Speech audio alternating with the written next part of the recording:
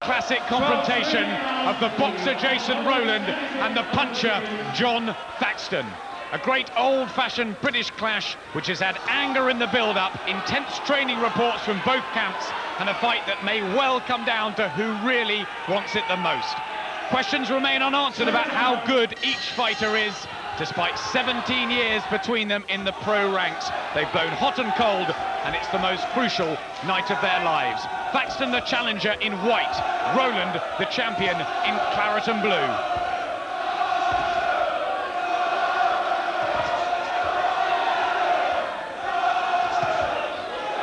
Right hand early on from Jon Thaxton.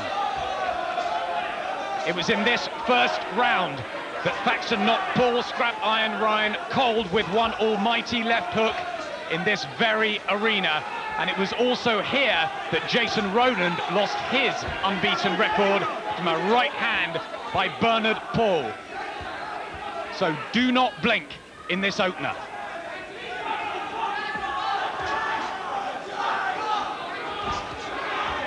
Rowland's a good boxer, good thinker, but he seems prepared to stay in punching range here right away in the first round. His jab's been working well in the first minute, but he's taken a couple of right hands and he's taken a good left hook. But he's decided he doesn't want to use the ring. He's prepared to stay in punching distance and just keep a tight defence. Very skillful Jason Rowland. Groomed at the Repton Club. Slight swelling by the left eye of Jon Thaxton early on.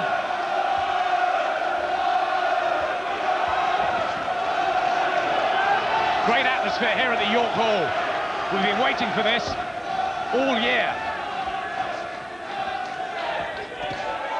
Rowland's jab's been working well. Thaxton's having slight problems getting past it. He's got past it a couple of times. But that's going to be his early problems, that jab. Looking for that left hook, Thaxton, but wild swinging with the right. And that's what he was like early doors against Emmanuel Burton, who eventually caught up with him in a shock defeat a couple of years ago. But Thaxton hasn't really recovered from yet. But this is the stage. Can he get it right tonight?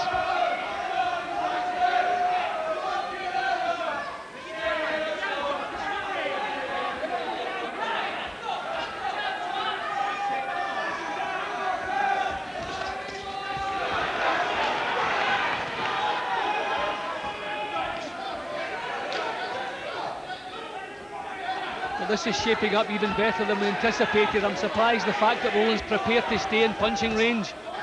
This makes for a much better fight. I thought the first few rounds might have been a little bit of a chess match from Rowland's, but not, he's right in there along with Thaxton. He can hit, remember, Rowland. He has got 13 knockouts in his 23 wins. Not just a boxer, but we just haven't seen enough of him really to know how good Rowland is.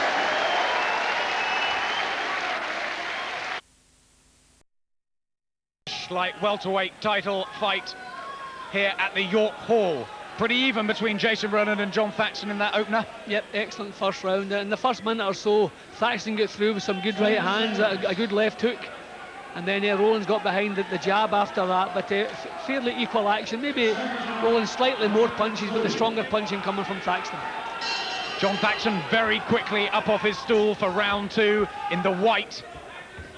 The 25-year-old from Norwich, recently married, childhood sweetheart Michaela, and has trained for this in the Canary Islands. Jason Rowland, the British light welterweight champion in the claret and blue of his beloved West Ham.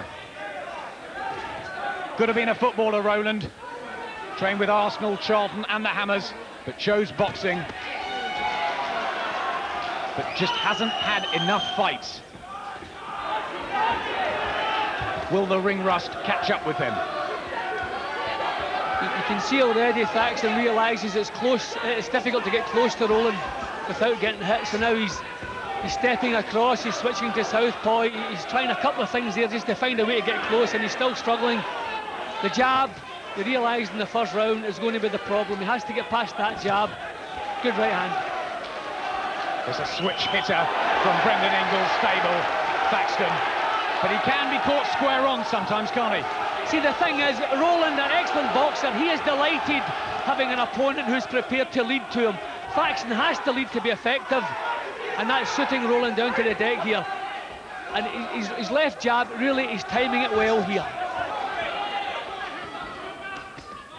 Right hand from Rowland was a good one. I think that was an unintentional clash there, but Richie Davis takes no nonsense. In a fight like this that boiled up before the first bell, he's quite right to get right on top of the fighters. There's some real heated words in the build-up to this. Thaxton fought a warm-up in August, and he said he was meant to be fighting Rowland that night. Rowland was on his stag night. Recently married his girlfriend, Carrie. Got 2 kids on his shorts, their names, Billy and Rosie. Says he needs money out of the game. And this is his stepping stone to a world fight. Thaxton switching from orthodox to southpaw, back to southpaw at the moment. He's finding it difficult to get close. Rowland's not running, but he's just taking a little half step back, trying to ram that countering jab into Thaxton's face. It's been working well. Yes, he's got that reach, Jason Rowland. 3 inches taller. Jimmy Tibbs and Frank Black in his corner, encouraging him in with those nice moves as Thaxton reverts to southpaw. He's looking a bit puffy already, isn't he, Jon Thaxton? Yeah, at the moment Thaxton is the one. I mean it's a fairly even fight. They're both doing well, but Thaxton is the one with the problems at the moment. That was a good round for Rowland.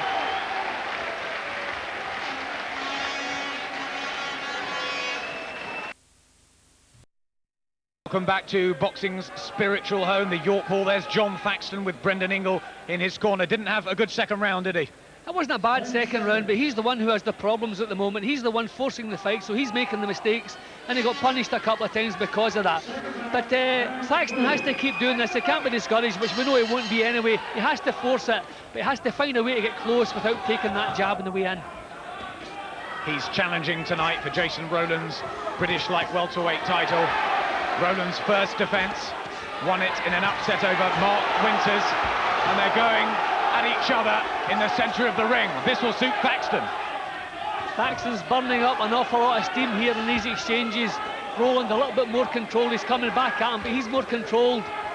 So over the 12 rounds, if it goes as long as that, you wonder if that'll be significant. But Thaxton putting an awful lot of effort into these punches. Thaxton known as a big puncher, but only 8 knockouts on his record. Hasn't stopped anyone in the last 4, but a good left hook there.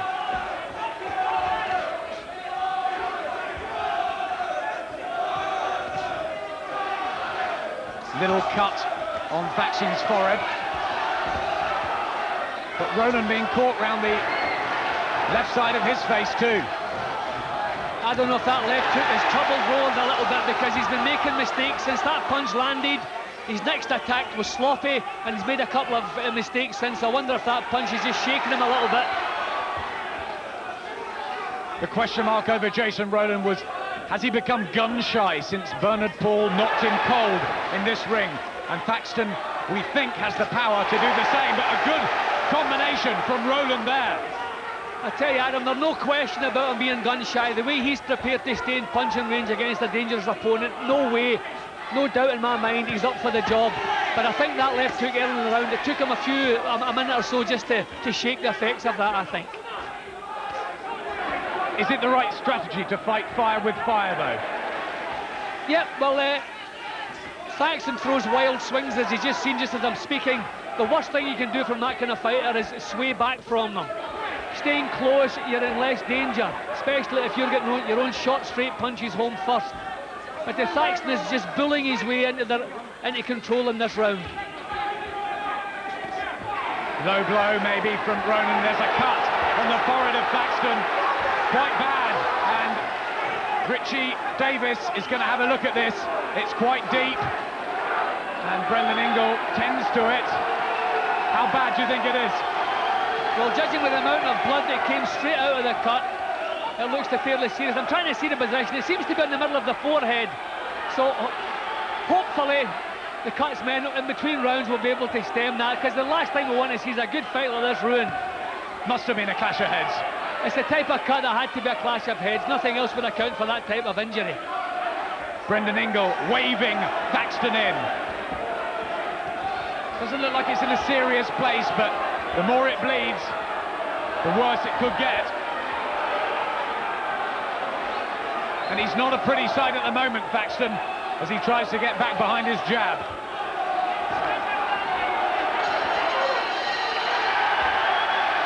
It's boiling up here at the York Hall.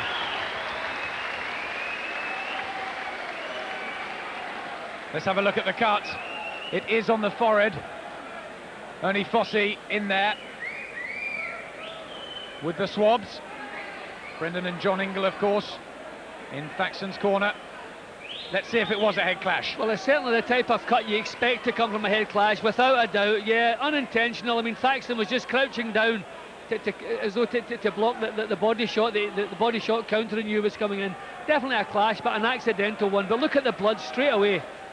Hopefully, they seem to have stopped the bleeding already. They've stopped treating the cut now. They've got the Vaseline on it already. I thought they'd be treated right up to the bell, but they're happy they've stopped it already. But you can see how quickly the blood was flowing from that. That's good news that it stopped, because this is turning into a cracker. Fourth round, British light welterweight title up for grabs. The champion, Jason Rowland, on the right of your screens in the claret and blue, but here comes Jon Thaxton, the challenger.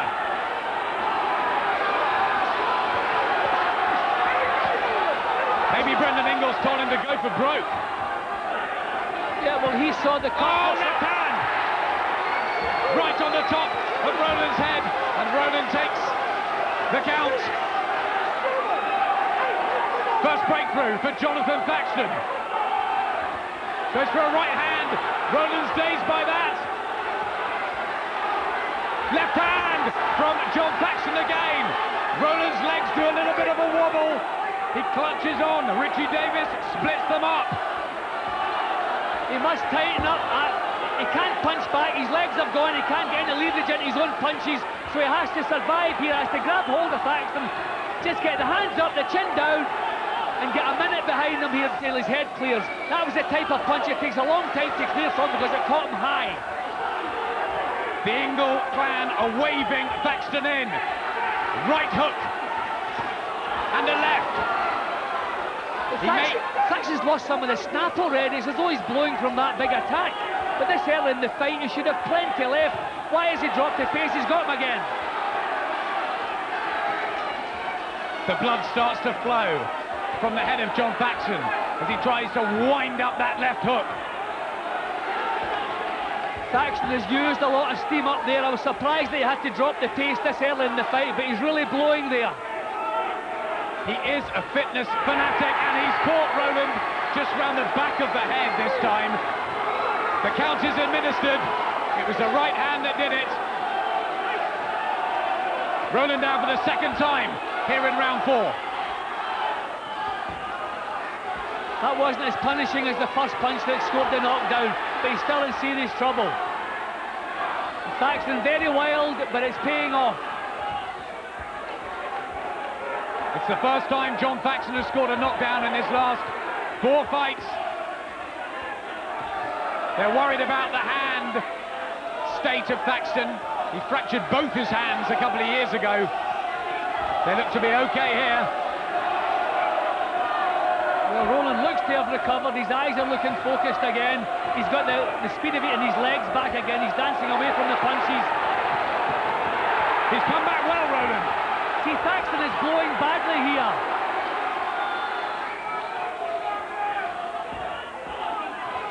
And surely the flow of blood will weaken him as well. I don't think that'll have any bearing on what's happening, but it's just the fact that he had to drop the pace after one big attack.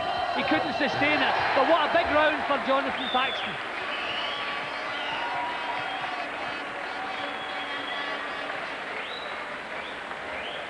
Jason Rowland's got through it, but let's have a look at the knockdowns. Yep, The first punch, he'd actually taken a big shot just before that to the side of the head. One of those shots, it takes a bit of time. See that? It caught him high in the head. And sometimes that's the punches that take a long time to get your head back together again. And that's exactly what happened. It took him some time. Just as he started to recover, he got caught behind the ear, knocked down again. Neither knockdown punch landed on his jaw. Both the head, one behind the ear. Is a minute long enough to recover from those? Yeah, well, he looked and you can see the way he finished the round. He said, when you're in good condition too, and it's in the early stages of a fight, that was a clumping blow. That didn't take so much to recover from. It was a kind of clumping blow behind the ear. But he seems to have recovered. Thaxton, I'm wondering about, is he blowing after those couple of big attacks? Fifth round here. And it's really brewing into a terrific domestic clash for the light welterweight crown. Thaxton on the attack again in the white trunks, rather blood-stained from that cut in the forehead that happened in round 3. Rowland comes back at him. Beautiful right hand. I mean, you have to hand it to Rowland, the tactics here. His tactics are spot on. He's staying in punching range, using Thaxton's own body weight as he comes forward to add to the power. There's a beautiful right-hand punch. Richie Davis says stop boxing. He's going to have another look at that head. Well, the worry may be here, not the fact that they haven't, the cut has got worse, the fact that they can't stop the bleeding might be the problem. They've got the doctor over, Jim. Oh, it's a deep cut on the forehead. One wonders what the doctor's going to say in that corner. It's over! And Jason Rowland retains his British light welterweight title.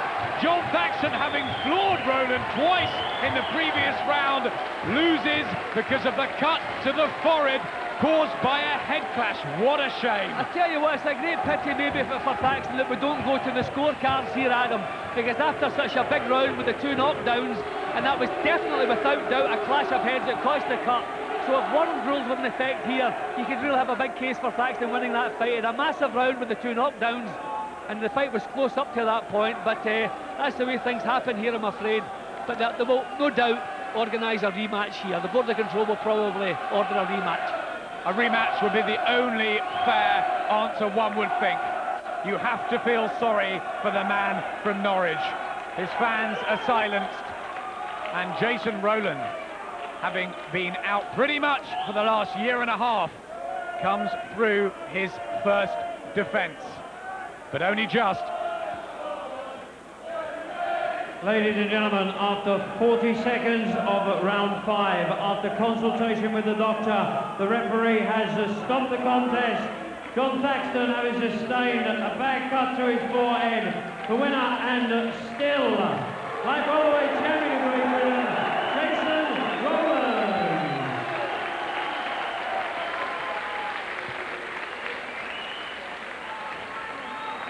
Ladies and gentlemen, I'm sure you'd like to give a very sympathetic round of applause for very good opponent in the Jon Thaxton. Well, I'm delighted to say that throughout the arena here, Thaxton receives sympathetic applause. But it's so hard on this young man, isn't it? This was his passport back into it tonight, back into the meaningful fights. And he's, in a sense, been denied that opportunity because of what appeared to be an accident. He'll surely come again. And it's Rowland who is favoured by the turn of events here tonight. It could surely have gone either way, but Jason Rowland at last makes a successful first defence of his British light welterweight title. And let's hope, on the basis of what we've seen tonight, that he does start to become a little bit busier. Between them, they provided a thriller there. They were made for each other style-wise, Barry, weren't they? Yeah, it turned out to be a better fight than I thought. I thought Rowland would have boxed more and tried to move and, you know, circle the centre of the ring. But no, he got into a real fisticuffs. The two of them got together. And I hope there's going to be a rematch. And although it was a head clash, it was unintentional. He was going for a body shot. If we see it again at the end now, when we go through, we'll actually see that he was reaching down and he landed a right hand after. It was unintentional. And, you know, we need a rematch. That's simply what can solve the whole thing. Well, they're still side by side, and they spent that long trying to get together. Maybe it's the start of something beautiful. Adam Smith is going to have a word with both. Well, it was a big grudge match, and it was really hotting up there. I mean, first of all, it's a shame, isn't it, that it was stopped like that, Jason? Certainly was, yeah, it was. I was just coming into it then. Just coming into it, yeah. I mean, you've been down twice in the previous round and hurt. Yeah, the first time I was hurt more, yeah. The second time, it wasn't too bad. I did go over, yeah. You retained your title. Yeah, that's right. That's the important thing for you tonight. Of course, yeah. Of course it was, yeah. It's the first time in 18 months, I'm glad. Yeah, just hope Frank gets some regular fights now for me, yeah. John, gutting. Can't believe it. I waited, you know, had him down twice. I thought they could have let it go a little bit more. I had him still, but like I say, Jason kept getting up, but that's not a very good way to win, getting knocked down in the round before and winning like that. It was a head clash, but accidental. Oh, I admit that, yeah, we bumped heads, yeah, of course it was, yeah. I ain't got nothing against him, that's right. You can have a quick look at it down here at ringside, Jason. Yeah, good body shot and coming with it. John was there, and yeah, it's just one of them things. That's right. John, I can't believe it. I waited. I trained hard. Good luck to Jason, but we got to do it again. But you know, I just thank everyone for coming down, supporting me. But we've got to get a return. We've got to get a return. That's it, Frank. We've got to get a return. Well, let's bring Frank Warren in here. Sorry, Frank, if you can squeeze in. It's got to be a rematch, hasn't there? I'm sure. We'll sit both the guys down and we'll talk about it and we'll get it on. That's what we're trying to do. I mean, Jason, it's only fair, isn't it? Oh, of course it is, yeah. I've been waiting 18 months for a world title fight, so I'll have a world title fight, win that and defend against John. No. I want the British title. I want to fight. I've been waiting 18 months as well. You know what I mean? Frank, we've got to have a rematch. We've got to do it in Norwich. It's got to be for the British title. Something out. Let's talk to you two guys, get yourselves sorted, and I'm sure it'll be a great rematch, and we'll sort something out. Everybody wants it, the crowd want it, you guys want it, we'll get it done. Good support as well. Thanks for the support. Both me and John. Well done tonight, Jason. It was lucky finish, really, and John, I'm sure you'll be back. I can't believe it, but I'll be back, like I say, fitter, stronger. Very lucky, I was coming into it. Well done. Cheers, guys. Well done. Thanks, guys.